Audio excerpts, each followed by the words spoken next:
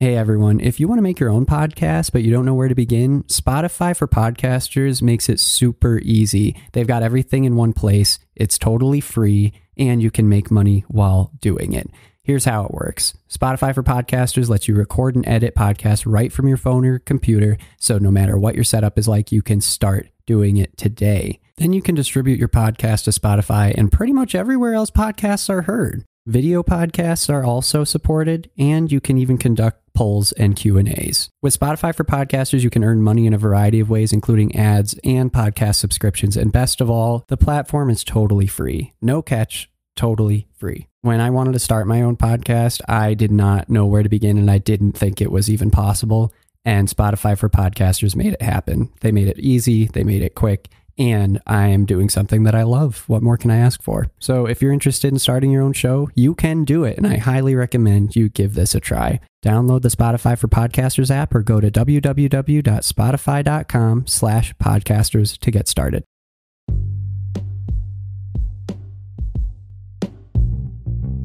Hey, what's up, everybody? Welcome back to another episode of Everything Kratom, the podcast about anything and everything Kratom. Great to have you with us on this Tuesday morning. I can't believe that we are on episode 48. So it's really neat because the first season, we ended up stopping that one after 50 episodes, kind of arbitrarily, but that's just kind of, it felt right to me. So here we are, season 2, almost over. A couple more episodes left and then into season 3. Very exciting stuff, and glad to have you along for the ride. Okay, so what I want to talk about today, another somewhat brief episode, but I found this article on traveling with Kratom, and there aren't many articles written about this.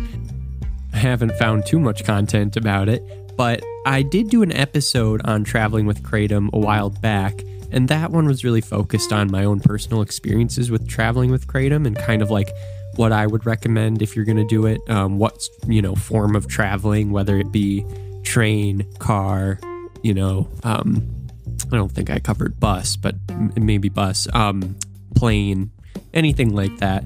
And the sort of tips or tricks that I use when I'm doing it. And also like just in my experience, what has worked and what hasn't. So I've done one episode on traveling, but I'm doing a take 2 here.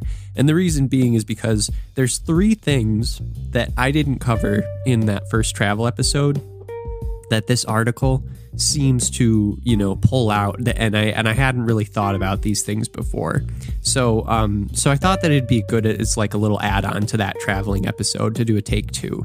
And so there are 3 points that I found that I didn't cover the last time. This is from an article in Asia Pacific Travel Daily News, which I've never really, checked out before.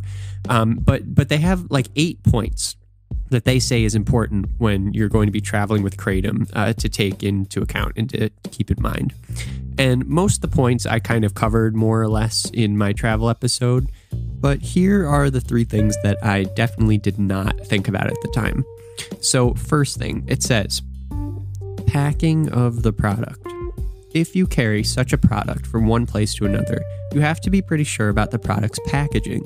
This product is very reactive with the environment and accordingly can produce different effects in different circumstances. So that is really interesting to me. I hadn't thought about it. I definitely didn't cover that in the last episode that I did on traveling. Kratom interacts with its environment. And if you're going to be traveling, it's going to be exposed to different environments unless it's in a vacuum seal. And that might mean, who knows, maybe altitude. Maybe altitude affects Kratom. Maybe the change in pressurization in the cabin, like maybe different things like that. Maybe the x-ray machines. I don't know, this is getting into stuff that I obviously know nothing about. But it's a fair point. It's something that I've never thought about before. Keep your Kratom vacuum sealed. And it's, it kind of goes without saying, but in a way, I think that it's still worth bringing up because I had never thought about that. You are bringing your Kratom with you. You're traveling to a different place, maybe even a different country. Who knows? You definitely want to keep that vacuum sealed. So that's a good point, and I thought that was worth saying. All right, the second thing it says is pure versus adulterated. It says, many countries indulge in third-party transactions to earn illegal profit, to import and export the adulterated version of this product. Such activities have to be prevented, and at the same point of time, an attempt has to be made that while traveling, the purity of such products are checked at the airport itself after making the proper amount of disclosures concerning the type and quantity which is being traveled from one place to another, along with the traveler. So, it's interesting. I think that this is another article that's been translated in an interesting way. I always love seeing that when like an article is obviously written in another language and then it's translated to English, how it kind of comes out a little funky. It's kind of fun, you know?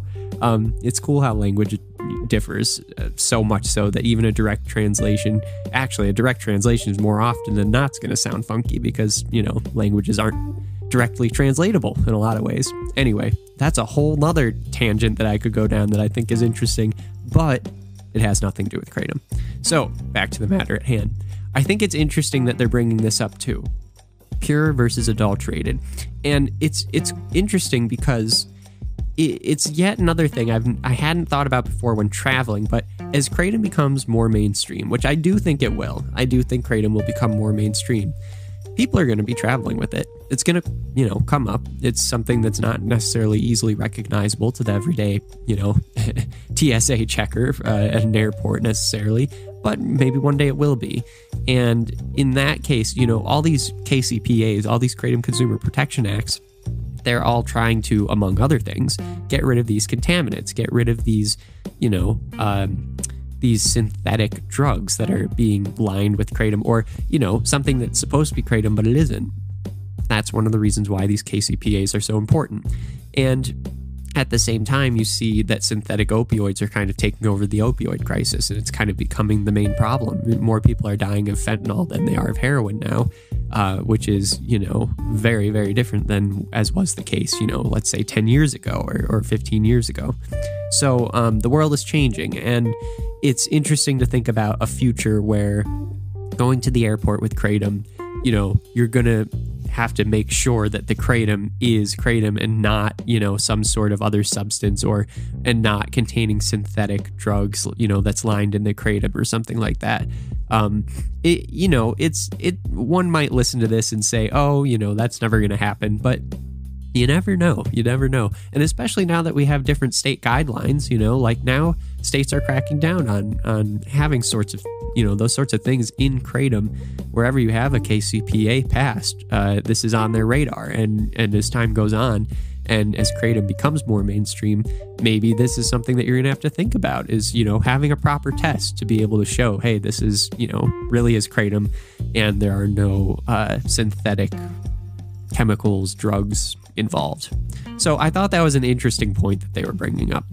The last thing that they mentioned that I thought was interesting and that I didn't mention in my travel episode was airplane guidelines. And they talk about how in addition to the differences in laws when you go to a different state or a different government or a different country or whatever, you know, you might also have different regulations or laws in place with different airlines, and different airline authorities might be, you know, having different guidelines when it comes to what you can bring on an airplane and what you can't. And that, I think, is another thing that I really wasn't thinking about, because the way that I think about it, I always thought of it as like a general security check, right? Like either you can bring Kratom onto an airplane or you can't, and it depends on the security of that country and the rules there, right? Like that's what I always thought of. But I hadn't really thought of the fact that maybe airlines differ when it comes to this sort of thing. And I need to look into airline rules more, because I've never really bothered. I've always just wanted to travel on the safe side. So I like don't bring something if I know that you can't bring it generally. But it's a worthwhile thing to look into, especially if you're making a big move and you have Kratom that you're bringing with you. It's important to know that the airline itself is like okay with you bringing, you know, generally like, you know, plant matter in a bag, right?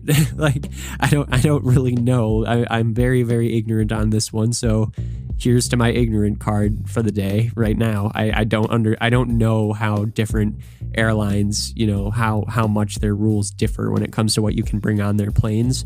But that's something else to think about. So, why the heck not? Let's mention that here too. So it was a strange article to find, for sure, but one that brought up a few points that I definitely did not think about and did not cover in my other travel episodes. So definitely wanted to share it with you.